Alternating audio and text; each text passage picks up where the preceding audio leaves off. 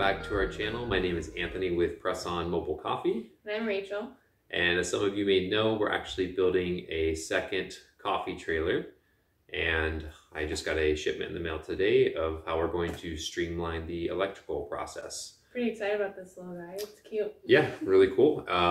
For those of you that want to use a generator, this will be a great option for you. And even for those that want to go the off-grid option, you can use this as a backup plan too. Before we get into this guy, how did you hook up the previous electrical? You did it all yourself, didn't you? Yeah, so if you watched our previous video, I did all the electrical myself. Used some of the existing wire in our trailer, added a 100 amp panel, ran all the breakers and wiring myself.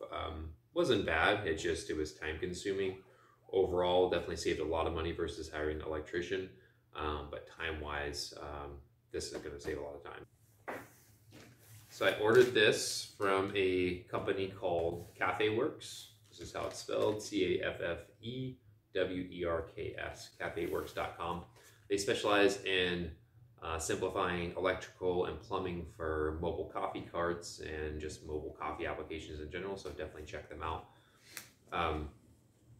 They are based out of Olympia, Washington.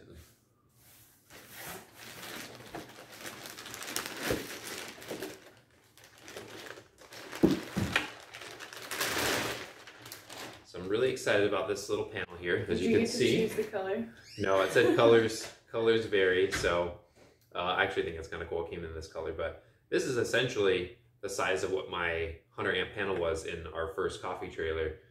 But it just had the breakers and then of course the wiring that goes to your outlet on the exterior of your trailer. But what's cool about this, they give you the option when you order this to have this 30 amp plug or not. You can go a little bit smaller if you don't need the 30 amp, like if you have a smaller espresso machine, but they do give you that option. This is for your espresso machine. Yep, right? so this is the outlet for your espresso machine. This one connects to your outlet on the exterior of your trailer. This is your breaker panels, gives you 4 GFCI outlets, 20 amps each one, has a 50 amp main that you can shut off, and then there's a 30 amp designated for this for your espresso machine. Why is this better than your previous outlet? So what's really cool about this is I can put in my outlet on the exterior of my trailer, wire this to that outlet, and I'm ready to go. If you want to use a generator, plug directly into the outlet, all your power is right here, ready to go. When I ran the electrical in my first coffee trailer, everything was great. I mean, I had outlets throughout, which was fine. I did have my appliances kind of spread out, which was okay too.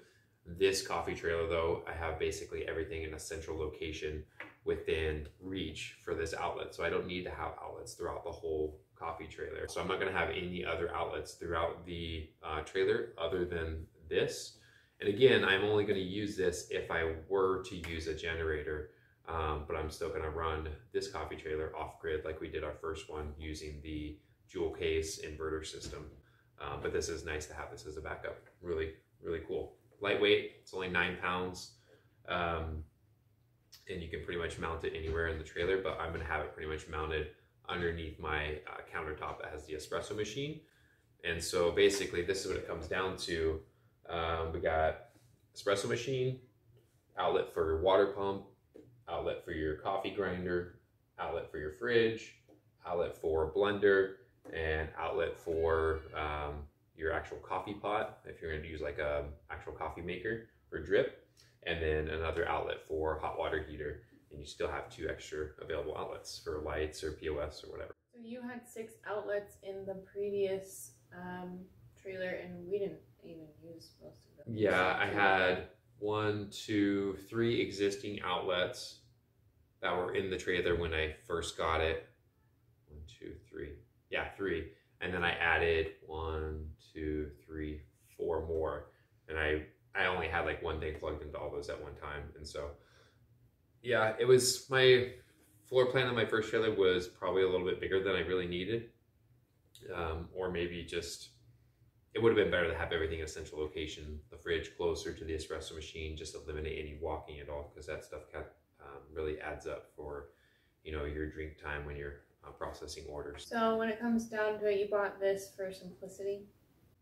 Yes, so this definitely simplifies the electrical of your coffee operation, or if you're going to do food, you know, not necessarily coffee. I mean, this is capable of running just about any appliance. Do they make them in a bigger size? Can you get more? Nope, this is it. The only difference between this one and the other one they have is without the 30 amp outlet for a bigger appliance. I mean, so you could run I don't know, oven or fryer for this outlet right here. Anything that's within 30 amps. This unit from Cafewerks was $425. How much was your previous setup in the other trailer? So all the electrical in my first trailer, I think it was under $250. Definitely wasn't over that. That's just for the materials. And then it took me probably 2 8-hour days to run all the electrical because I was doing it for the first time. Could definitely do it faster now, but this really simplifies the electrical in general. I mean, only thing you're connecting at this point is you're gonna go ahead and get your RV outlet plug for like a generator for the exterior of your trailer. You're gonna install that in the exterior trailer and wire it directly to this guy, and then you're ready to go. But yeah, I'm really happy with it. It seems really durable. I ordered this two nights ago, and it just came to my door this morning. I mean, given they're like 3 hours away, so it's like a 6-hour drive, yeah, still, but free shipping too, which was pretty sweet. $425 delivered to my door. The one without the 30 amp cord is $395. So, but anybody that's running coffee, you're gonna want this option for sure. So I plan on doing a follow-up video once I connect this to the outlet on the exterior of the trailer, and then we can show you how it all operates. All right, cool.